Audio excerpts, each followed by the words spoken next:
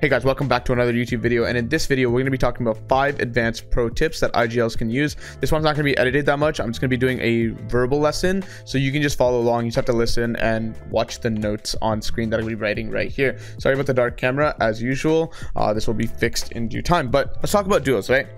There's not that much to really talk about in general prior to telling you the 5 tips, but I did want to point out one thing, right? I did want to point out this important detail, which is the fact that there's 2 main setups in duos, right? It's very simple. The first one is the IGL/fragger setup. This is the most commonly heard, but not necessarily the most commonly executed. So I'll explain what I mean by that. But the second one is actually having a tarp lead and then an observer, so someone who calls out things that they see, information, or a follower, right? And they just copycat that. You can even write copycat here, right? And that's sort of how I think about it, at least.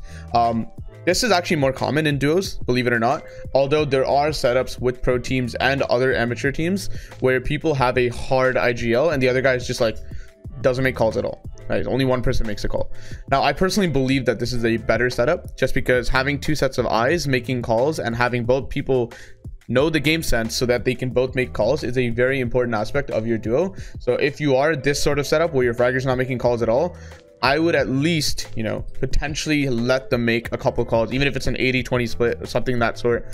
Understand that they should be able to make calls too, as long as they're good calls, right? Of course, they should be capable of making good calls before they sort of transition into this setup, but that's okay. This just is letting you guys know that there's different setups here, right? Personally, really important aspect, this can flip between players, right? This setup right here. What I mean by that, let's say you have your player 1 and player 2 and you guys are moving forward like this, right? And then zone pulls back, but not exactly back into your tarp at an angle. Now this player, if you want to rush for it, right, you want to get ahead of zone and really make sure you're front tarp, this player will now become tarp lead, right? The roles switch, and then this person becomes observer follower. This person is more than capable of tarping, because a good duo should be capable of doing everything. And then they move like this. I want your duo to have that flexibility where you can become this setup right here and highlighted. So let's just move on. I just wanted to give you guys a sort of brief on this sort of thing, because people don't really necessarily understand that this video could actually apply for both people in your duo. You understand? Because if you're doing this, the calls can come from both players, and it's very important to understand that you can actually use all of these tips for both players in your duo. And that's just something that I wanted to point out. So let's get into it, right? 5 advanced tips for IGLs. Pretty simple. First thing, very simple, but actually really important. It sounds not that advanced, but I really want you to understand the impact that this tip has on your gameplay. And it's as simple as make it as easy as possible for your teammate to follow. You understand, right? So when I say follow, I don't necessarily just mean physically, although that's an aspect of it, right? When I say physically, I mean tarps, right? I mean the rotates that you do, make it as easy as possible for your teammate to follow. That is one aspect of it. That's actually the more obvious ones, right? But what about communication? The choice of words that you use can be difficult to follow. You understand? So a really clear example of this is, instead of just saying follow me, come follow me, you could tell them exactly what you're planning to do ahead of time, right? So that the communication is very much easier to follow, instead of just saying come here or go left, right? Go left is better than come here. You understand? And sometimes they don't even know where you are, so come here is very vague. And there's examples of this, right? This is just very simple examples, but there's more examples past this where you should particularly be careful with the words you choose, because they're not easy to follow when you listen to them. You understand? So it's very important to particularly actually VOD review your comms, record your games and VOD review your comms, because sometimes you could be making communications that is very, very difficult to follow, and the other player could be doing the same. And this is something that we need to smooth out and make sure that we're doing well. Otherwise, it's going to be very difficult to actually play the game as a team. And we know, obviously, that that's an important part of the duo, playing as a team.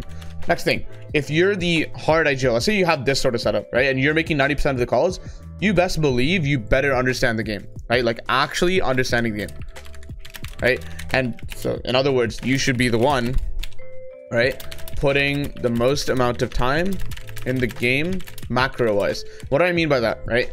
Macro wise, I'll give you some examples so you'll understand through examples what I mean by that. Because in other words, if you have 90% of the say, or 95% of the say, or even 100% of the say in terms of calls, they better be good calls, right? You like your whole team's relying on this, right? And sometimes it's trios, sometimes it's duos, but in any case, right, your team's relying on this, so you better make the right call. In other words, macro. Like, what do I mean by macro? Surge positioning is macro, right? Circled 1 to 5 rotates is macro, right? Layering in endgame is macro. Very important macro, actually, because if you position yourself wrong in endgame, maybe you're too high and you get sprayed by hay. There's stuff like that as well. Wind conditions, right? Wind conditions in endgame. Sometimes it goes up a hill. Like, what's your wind condition there? Yeah, you got to get up, right? And actually understanding that, you know, positioning in the prior zone, because there's a potential for it to pull up a hill, is an also important detail that you should take into account. Another thing is off-spawn strategy, right? Just, you're most likely going to be discussing and telling your teammate what to do in this sort of setup. You're usually the smarter player, right? And that's why you should be very, very refined in all of these things. Otherwise, your team will fail in this case, okay? So it's very important to get this right, okay? Third tip, because in other words, what I'm really saying here in the second tip actually is put more time into VOD reviews than you usually do. Obviously, you should be good micro-wise as well. Your mechanics, aim, and sort of peaks, edits, all these things should be good, obviously. But it's important to understand that these details are actually what get you through heats and into grand finals, for example. This becomes more important in that sort of environment. So get this right, okay? Third tip, talk less in general, because a lot of pro teams actually do this, because sometimes you're saying stuff that could be clogging up comms or clogging up audio so that your teammate can't hear important edits or pickaxes that on your wall, or, you know, footsteps, for example. So only say what's important, right? And actually, if you talk too much, it sort of clouds the things that are important. In other words, sometimes if you're just constantly talking, the important detail becomes sort of saturated, right? It becomes sort of left in the details.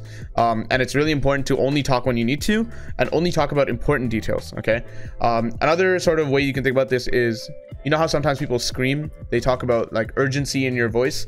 If you're constantly enthusiastic about, you know, what's going on, and you're constantly screaming, you're constantly yelling, you're constantly like, come here, right? And it's very important to understand that that doesn't do you any good. Your duo's not benefiting from that, and it's important to only use that urgent voice comm or urgent style when it's actually important.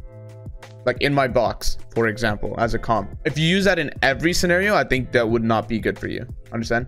So try to avoid sort of just putting urgency in every part of your game, right? So talk less and only put urgency in urgent situations, right? This is important. And then in other words, right, like the important situations, like for example, an enemy in your box, stand out in this way, right? If you constantly talk, come here, follow me, left, right, like it's gonna be difficult. It's gonna be very difficult for your teammate to actually follow you, which goes back to, you know, this tip right here. You have to get this right, okay? So tip number 4.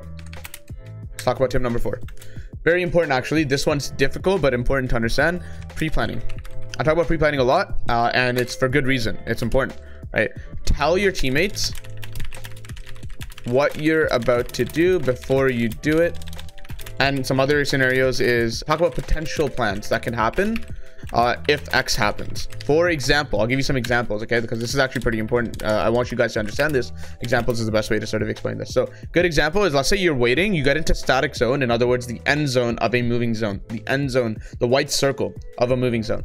You're waiting, right? You're waiting for the next moving to show. While you're waiting, because you have nothing else to do, there's no clear impact opportunities near you, and you're just waiting. You're waiting like full in a metal box. You're just waiting with your teammate. You tell your teammate, if it pulls double pull forward, we're going to take low ground. Okay, that's very clear. If it pulls west, we have to go up, right? And even that actually is not even that important, because if we have to go up, that's more on you. You understand? That one's more on you, because you're the tarper. If you're tarping, you don't need to tell your teammate you have to go up. You just do it, right? You could tell him, it could help, but actually the more important comm is the one for low ground. Because what you're essentially telling your teammate is like, if it pulls double pull forward, when I say double pull forward, all I mean is the moving zone pulls in the same direction as the previous moving zone. We're going to take low ground, right? And why is that a good play? Because dead side is the double pull forward direction, right? So if it double pulls forward, front side is dead side, which means there's a lot of empty space on low ground that you can just drop down and cut in front of previous low ground and place ramps and walls and then take low ground for yourself.